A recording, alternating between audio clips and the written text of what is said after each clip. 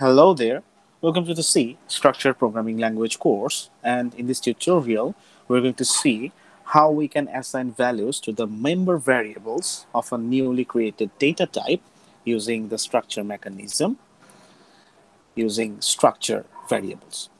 So এই টিউটোরিয়ালটাতে আমরা structure পদ্ধতিতে একটা নতুন ক্রিয়েট করা ডেটা টাইপের আন্ডারে যে মেম্বার ভ্যারিয়েবল গুলো আছে তাদের মধ্যে আমরা বিভিন্ন ভ্যালু অ্যাসাইন করব এবং সেই অ্যাসাইনের কাজটা আমরা করব হচ্ছে নতুন যে ডেটা টাইপ ক্রিয়েট করলাম সেই ডেটা টাইপের আন্ডারে বিভিন্ন ধরনের ভ্যারিয়েবল ডিক্লারেশনের মাধ্যমে.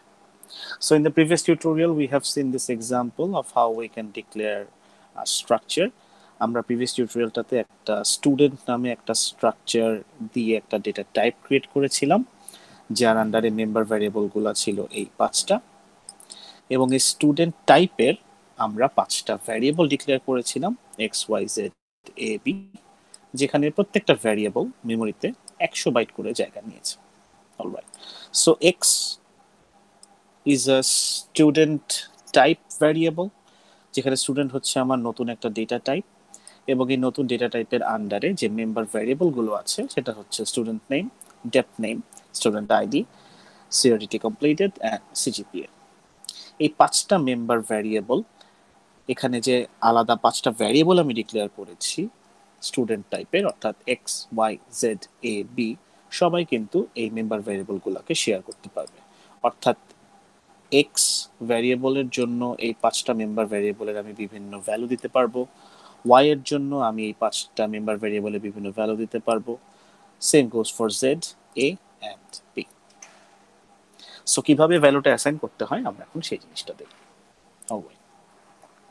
সো এট ফার্স্ট আমরা একটা স্টুডেন্টের জন্য দেখি.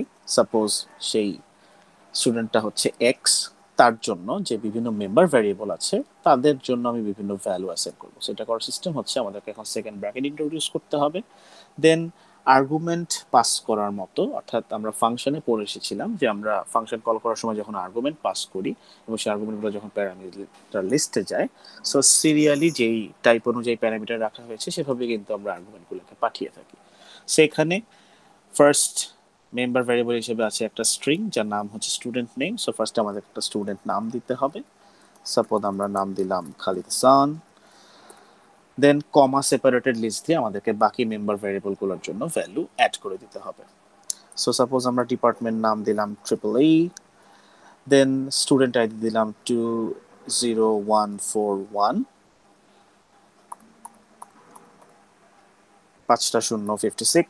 সাপোজ এটা হচ্ছে সেই স্টুডেন্ট আইডি. দেন সাপোজ তার ক্রেডিট কমপ্লিট হয়েছে 110.5 এবং তার সিজিপিএ হচ্ছে সাপোজ 3.75. সো এভাবে হচ্ছে এক্স স্টুডেন্ট ভ্যারিয়েবলের জন্য যে পাঁচটা মেম্বার ভ্যারিয়েবল আছে স্টুডেন্ট ডেটা টাইপের আন্ডারে, তাদের জন্য আমরা এইভাবে বিভিন্নভাবে ভ্যালুগুলোকে অ্যাসাইন করে দিলাম. সো সেম ভাবে যদি আমরা আরেকটা ভ্যারিয়েবল ডিক্লেয়ার করি স্টুডেন্ট টাইপের, সাপোজ তার নাম দিলাম হচ্ছে আমরা ওয়াই, তার জন্য হচ্ছে আমরা সেম ভাবে ডেটাগুলোকে এভাবে অ্যাসাইন করে দিতে পারি. সাপোজ তার নাম হচ্ছে রাহিম, he is under the CSE department. Suppose তার আইডি হচ্ছে 251, লাস্টে 10. সাপোজ তার ক্রেডিট কমপ্লিট হয়েছে 98.75 এবং তার সিজিপিএ হচ্ছে suppose 3.80. So this is how we will assign values for the member variables under a newly created data structure using the structure mechanism.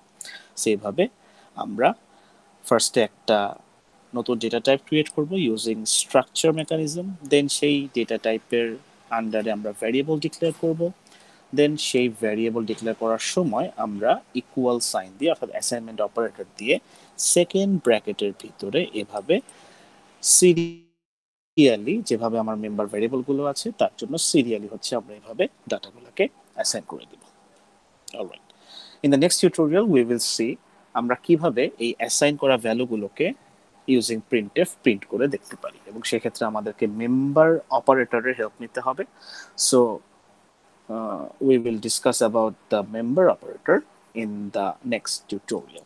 And I hope you have understood all the things that I have discussed in this tutorial. And if you have any sort of query, kindly provide them in the comment section of this video. Thank you.